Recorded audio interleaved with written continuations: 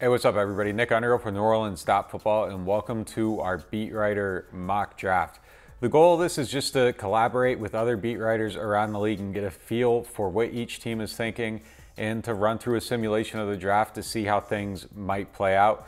We appreciate you checking it out, and hopefully if you like this analysis, you'll check us out on New Orleans Football for a lot more about the Saints, but also some things about the NFL as well. Jacksonville, you're on the clock. The big question facing the Jaguars after the first wave of free agency is, did they do enough to fill their holes so they don't feel like they have to reach for a player at #1 overall? One thing the Jaguars haven't done so far is address their edge rush. And that is why I think at #1 overall, the Jaguars will do just that. I think the Jaguars go with the higher floor and a safer bet in Michigan's Aiden Hutchinson. Hutchinson may have some ceiling questions, but ultimately he answered all questions about his ability to play in space at the combine by testing terrific agility numbers. Hutchinson has production, the athletic background, and the tape to back up being the #1 overall pick. With the #2 pick in the draft, I have the Detroit Lions taking Florida State edge rusher Jermaine Johnson. That's not a name that you're going to hear at #2 a lot. And frankly, I think the Lions would prefer Aiden Hutchinson. He went #1 in this draft. This may change, but the reasoning is simple. I don't think Kayvon Thibodeau fits what the Lions want in their locker room at this point under Dan Campbell. I don't know that the value is quite there with Kyle Hamilton, as good a player as he is, to spend the #2 pick in the draft on a safety. Malik Willis, certainly a possibility if the Lions loved him from the Senior Bowl. But, you know, the feedback that I get is that this is not the year to take a quarterback. So if the Lions are stuck at #2, they don't have a need on the offensive line. They want an edge rusher. Jermaine Johnson is a guy who makes sense. He played for them at the Senior Bowl, had a great performance down there, a really good season at Florida State. He would fill a big need for the Lions at #2. If I'm the Texans and Kyle Hamilton's safety out of Notre Dame is still available at 3, I'm taking him for a couple of reasons. They just lost their best defensive player, Justin Reid, to the Chiefs this offseason, which means it's a major position of need for a rebuilding franchise in search of cornerstones. GM Nick Caserio is looking for culture fits long-term, and Kyle Hamilton fits that bill. Remember, this is a pick that could be under contract for up to 5 years. And think of the versatility he could have in Lovie Smith's defense. He can play up, he can play back, he can play multiple positions. Kyle Hamilton's potential seems way too high to pass up. A potential All-Pro could be under contract for long-term. This seems like the right pick to me. As if having defensive-minded head coach Robert Saleh wasn't clue enough, the Jets let everyone in on their plans to add a pass rusher. In the draft, they find just that in Kayvon Thibodeau. You're talking about a player who not long ago was in consideration to be the #1 pick in the draft. He's there for the Jets at #4, and he will make Robert Saleh and the rest of his defensive staff very, very happy.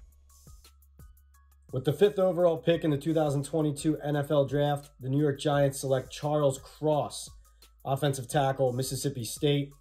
The Giants have their pick here of Ike Ekwonu, Evan Neal, and Cross. Who knows which way they go? Cross is the most likely to still be on the board at 5. The Giants have been on him and very high on him for a while now. They and the NFL evaluators throughout the league believe that he can play right tackle, and that's where the Giants need to fill a vacancy desperately to help protect the big guy. So it's Charles Cross at 5. What do you think of that, DJ? Nice. Hey, this is Joe Person with The Athletic in Charlotte. Picking my mock draft for the Panthers. I'm going at #6, Ike Ekwonu, NC State left tackle. Very good athletic left tackle. In fact, you know, in my mind, he and Evan Neal are the top of this tackle class. If one of these guys falls to them, in this case, both of them did, I think Panthers would be very happy to get Ekwonu. This is a franchise that hasn't had a cornerstone left tackle since Jordan Gross retired. That was the end of the 2013 season. So Ekwonu's my pick. Here's my favorite sauce. And with the 7th overall pick in the 2022 NFL Draft, the Giants are taking their favorite sauce, Ahmad Sauce Gardner, the Cincinnati cornerback. Bearcat stud on the outside. Don Wink Martindale, the Giants' new defensive coordinator, wants lockdown corners to play press man so he can create pressure on the quarterback and send extra bodies. With the impending possible departure of James Bradbury, the Giants need help. Even with Bradbury on the roster, last year they were poised to potentially draft Pat Surtain or J.C. Horn if either of them had fallen to their #11 pick. So the Giants split between offense and defense in the top 10 and retool their roster for the long haul.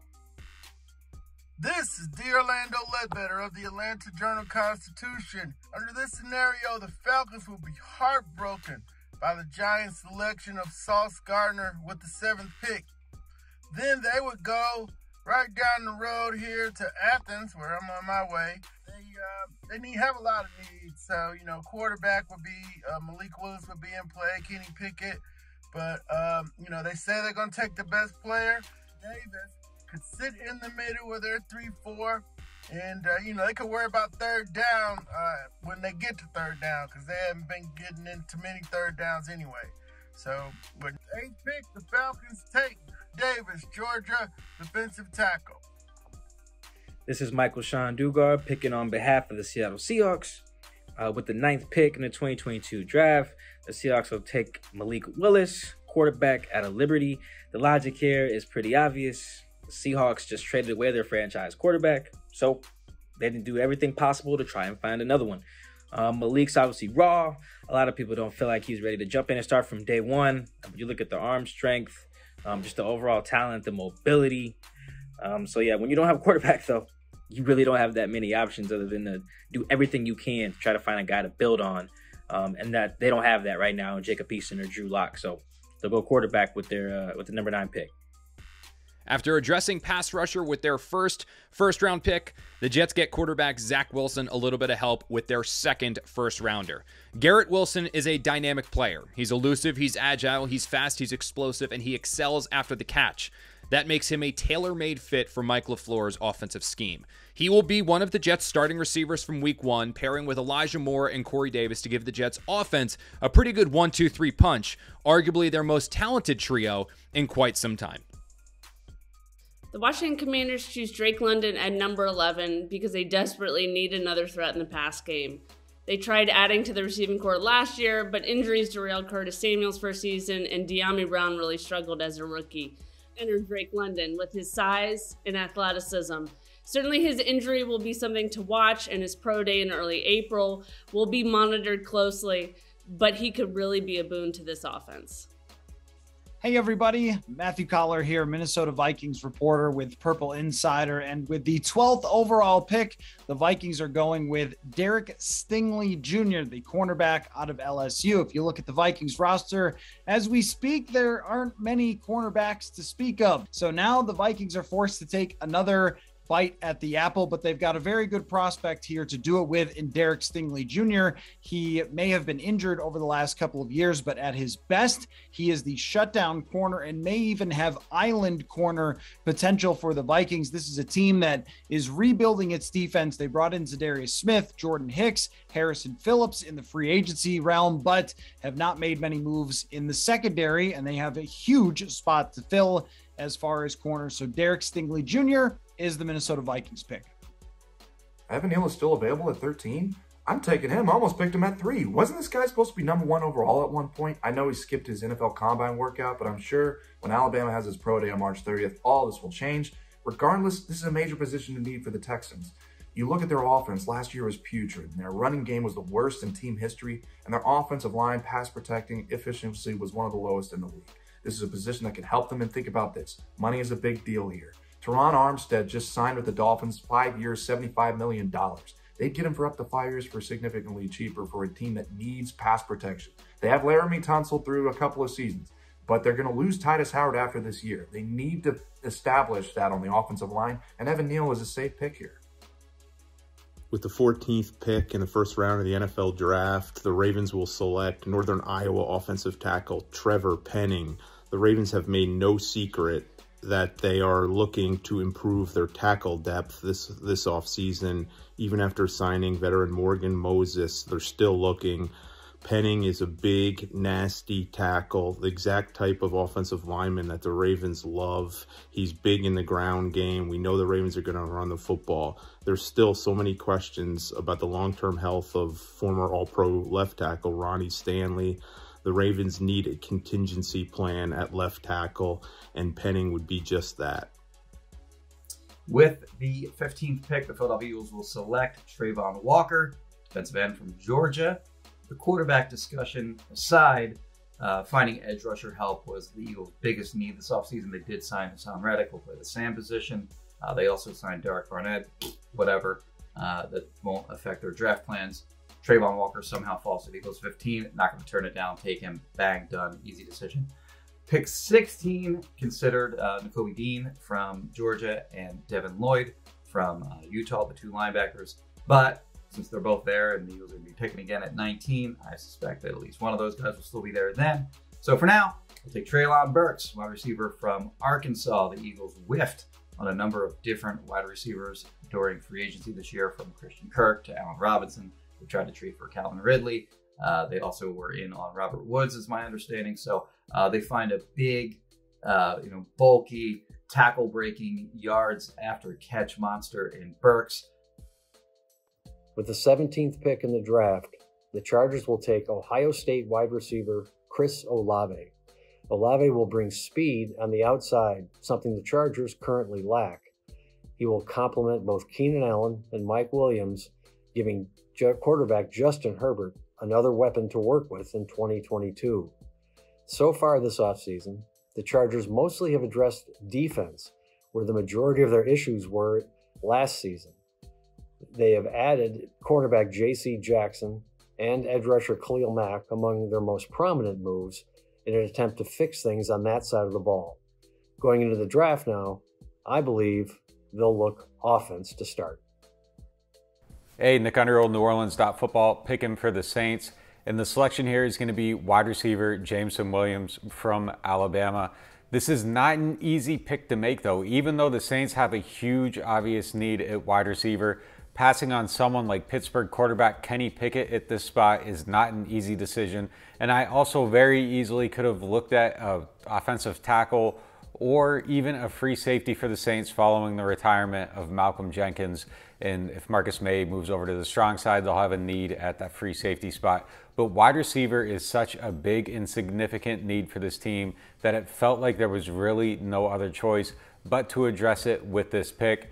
Assuming health, Williams should give the Saints a long-term option there, a great sidekick to Michael Thomas, and put some firepower back on the field for Jameis Winston as he tries to resurrect the narrative around his career and get back to the stature that he thinks he deserves to be at in the NFL. So getting a wide receiver here isn't necessarily a no-brainer, but it is an absolute must for this team, and addressing it early in the draft is a solution at a position that has to be addressed. As promised previously, with my 19th pick, Philadelphia Eagles are going linebacker. We'll go Devin Lloyd from Utah. Tall, rangy linebacker. Will be the best linebacker the Eagles have in terms of coverage. Probably playing the run and even getting after the quarterback on blitzes. He's the 3-down linebacker that the Eagles have really needed for, a decade or so. So they fixed that position finally. They haven't drafted a linebacker in the first round since 1979, but in a year where they have 3 first-round picks, maybe that trend will change this year. Hey everybody, Alex Kozora from Steelers Depot making the pick for the Pittsburgh Steelers, and at number 20, the Steelers select quarterback Desmond Ridder from Cincinnati. Steelers need a quarterback. Yes, Trubisky's on the roster, same with Mason Rudolph. Those are the short-term bridge options, not the long-term play. And so Pittsburgh, in an AFC North that has Lamar Jackson, Joe Burrow, Deshaun Watson, they need a first-round quarterback to try to compete with that, and Ridder is their guy. I would have taken Malik Willis, but he's off the board a long time ago. I'm Mike Reese, ESPN Patriots reporter. At 21 for the Patriots, I was struck by how many receivers were off the board. I went with cornerback Trent McDuffie of Washington. J.C. Jackson, the team's top corner, leaves in free agency. Patriots have big hole there. Maybe McDuffie could be a day one starter right off the bat. With the 22nd overall pick in this mock draft, the Green Bay Packers select David Njoku, edge rusher, Michigan. Now, I can already see Packers fans' eyes rolling to the back of their heads at this selection. No, David Njoku is not a receiver. The Packers desperately need that in this draft. Yes, he did tear his Achilles at his pro day at Michigan, which means 2022 might not be in the cards for him. Brian Gutekunst has the flexibility to take a value pick early, and that's what David Njoku is. A lot of upside even after the injury. The Packers need long-term talent at edge rusher after losing to Darius Smith this season. That is what David Njoku gives them. I'm Darren Urban from azcardinals.com, and at 23, the Cardinals would take Purdue edge rusher George Karlaftis. After the Cardinals lost Chandler Jones in free agency, that's a position of need, and he's a guy that did some good things at Purdue and a draft that really seems to be deep in pass rushers. So at 23, the Cardinals might be able to find somebody that could help with that right away. But I would think that if Karlaftis is on the board, he'd be somebody they would have to look at. Again, it's a position of need, and this is a draft that seems to have some possibilities there. Hi, this is Michael Gelkin, Cowboys reporter at the Dallas Morning News. With the number 24 overall pick in the 2022 draft, the Cowboys select Zion Johnson, guard/center out of Boston College. Without a doubt, offensive line is the one position group that the Cowboys are most likely to address with this pick. I'm going with Johnson. He's physical, he's technically refined, and I'm picking him over somebody who is very tempting, and that's Tulsa's Tyler Smith. He's a tackle in college who can play left guard for the Cowboys immediately and potentially be their long-term solution at tackle where there's a lot of uncertainty. But ultimately, I decided to go with the more technically refined player, and that is Zion Johnson to Dallas at 24. All right, with the 25th pick, I had the Bills going with Breece Hall, the running back out of Iowa State. I, really thought about giving them a cornerback like Andrew Booth here because he was available, but I think the Bills have been addressing the defensive side of things in free agency with Von Miller and everything else they've done along the defensive line. With Devin Singletary, who's on the final year of his deal, I give them Breece Hall, who for them is somewhat maybe that dynamic three-down back that they're lacking right now and trying to figure out exactly where this offense can go into the next phase, giving them a little bit of an everything do-it-all back and giving a 1-2 punch for that offense, which is just another piece for Josh Allen and that offense to try and get over the hump and finally get to the Super Bowl. Doug Codd from PFF here with the 26th overall pick. I am taking offensive lineman Bernhard Raimann out of Central Michigan. He's the top player available on PFF's big board, and he fills a need for the Titans, who lost David Quesenberry and Roger Saffold this offseason. I think that Bernhard Raimann could start his career at guard if needed. I think that he has a future certainly either at left tackle or at right tackle. It all depends on what the Titans would want to do with a guy like Dylan Radins, who was taken in the second round last year. But I think they should be looking for offensive line. The fact that Raimann is the top player available on our big board, it's a good value for the Titans to be taking here. He's a really interesting prospect. He was playing tight end just a couple of years ago, but he was really efficient last year. Only let up 1 sack, 10 total pressures. So I think that he's certainly ready to be thrust into a role right away in Tennessee. Hey, this is Greg Allman with The Athletic. I am on the clock at number 27 for the Tampa Bay Buccaneers. Intriguing options for the Bucs at 27. My initial thought has been that they would go guard, just because they're still down a starting guard. And Zion and Bernhard went 2 of the 3 picks ahead of the Bucs. So I could go Kenyon Green from Texas A&M. I kind of look hard at going at Kaiir Elam from Florida, who's still there. He's a long corner that the Bucs like. But I think I'm going to go D-line. I'm a little happy that Devontae Wyatt from Georgia is still there at 27, and I'm going to take him. Devontae Wyatt from Georgia, defensive lineman, is my pick for the Bucs at number 27. Thanks for letting me be a part of this. With the 28th overall pick in this mock draft, the Green Bay Packers select Jahan Dotson, wide receiver, Penn State. And yes, Packers fans, you finally got your receiver in the first round. It's been 20 years since the Packers drafted Javon Walker with the 20th overall pick in the 2002 draft. But in Jahan Dotson, they have a young receiver who provides a lot of the same skill set that Davante Adams has. He's a little undersized at 5'11", but he's not just a slot receiver. He can work on the perimeter too, just like Davante Adams moved all across the field in Matt LaFleur's offense. It's a long way for Jahan Dotson to go to be the type of receiver in terms of production that Davante Adams has been, obviously. But he is the type of young player who can help to start rebuild this position. The Chiefs are on the clock with the 29th and the 30th selections in this year's first round, and that's a very unusual spot for this franchise to be. Due to the trades that brought them back, Patrick Mahomes in 2017, Frank Clark, and last year Orlando Brown Jr., the Chiefs have only made 2 first-round selections since 2016. If the Chiefs do sit still and stay at 29 and 30, there's a couple of positions of need that they need to hit.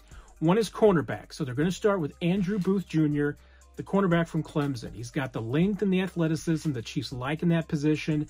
He's an aggressive, player. He can play man-to-man. Should fit very well into the Steve Spagnuolo scheme. Coming back at the 30th pick, they need to address the defensive line, and that's where I'm going to go with Logan Hall from Houston. He can play inside and outside, maybe a little bit of a tweener, but the Chiefs do like those kinds of players. And I think that Hall would certainly fit in with a little bit of what they want to do up front and having somebody with flexibility. He's got athleticism, he's got the bend that I think would really work as an edge rusher. Might be tough, but even if all he becomes is an inside player, I think that's still something that the Chiefs need. With the 31st pick, the Cincinnati Bengals are taking Florida cornerback Kaiir Elam, who I think has the potential to grow into a true #1 role.